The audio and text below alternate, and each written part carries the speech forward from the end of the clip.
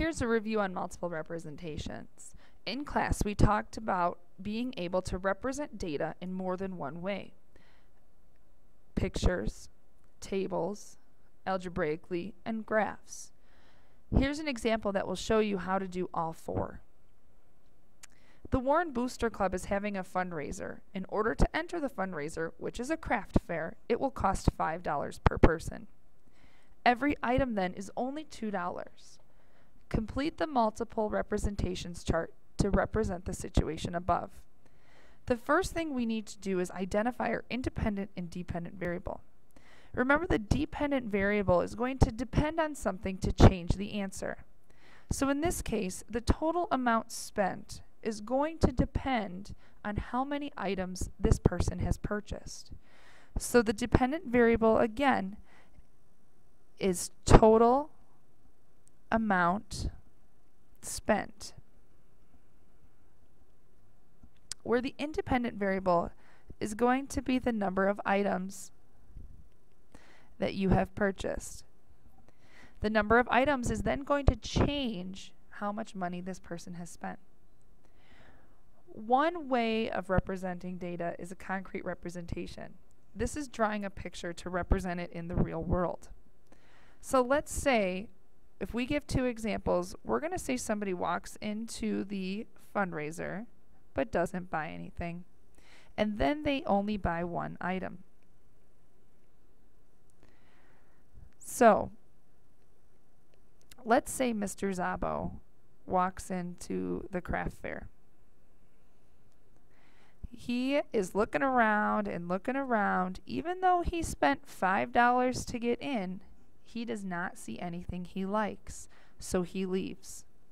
In this instant, Mr. Zabo only spent $5. He comes back, again, has to pay $5 to get in again, but he sees an item that he likes. He sees a basketball ornament.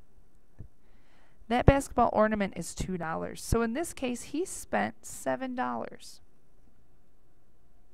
If you continue to draw different items, your price is going to continue to go up.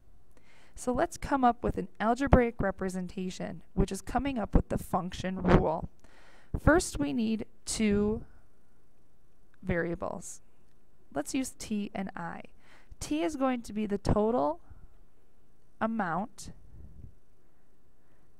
spent, which is also your dependent variable. Your I is going to be the number of items.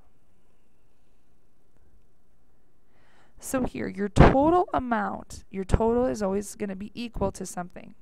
In order to walk in, you must pay $5 plus $2 for every item that you have purchased. So you're going to multiply 2 times I. This is your function rule. That is something you're going to carry on now to complete your numeric representation, which is a table. One thing I like to do is write my function rule right here. 5 plus 2i. Because then I'm going to show all my work. So my total, if I only purchased one item, is going to be $5 plus 2 times 1. Well, 2 times 1 is 2, plus the $5 to get in is $7, which we represented right there. If I wanted to purchase 3 items, I'm still paying the $5 to get in, but I'm going to pay $2 each for 3 items. So 2 times 3 is 6.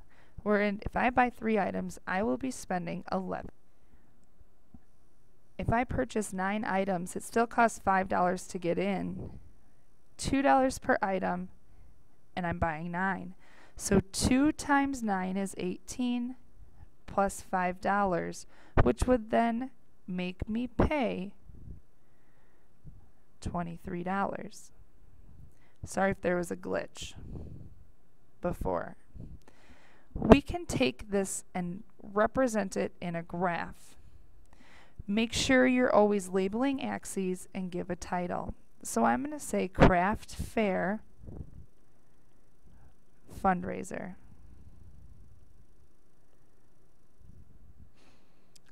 x-axis is going to represent the number of items,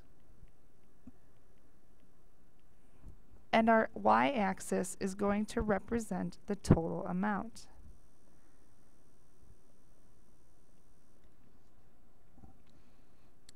When we label our axes, make sure you try to space them evenly and go up by the same amount. You can't skip from 1 to 4. So I'm going up by 1s, 1, 2, 3, 4, 5, 6, 7, 8, 9, and 10. And dollar amounts, I'm going to go up by 2.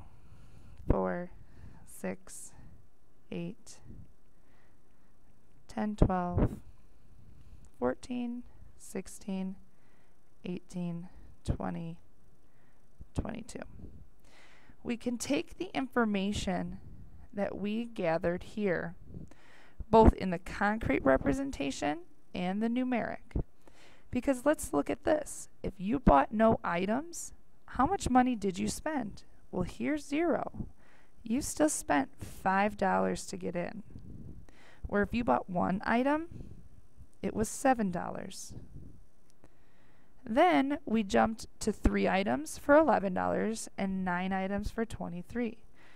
3 items for $11 and 9 items for $23. This should give us a pretty close to a straight line, depending how evenly your lines were spaced. But other than that, that's how you represent all of your information on a multiple representations graph. I hope this helped. Good luck.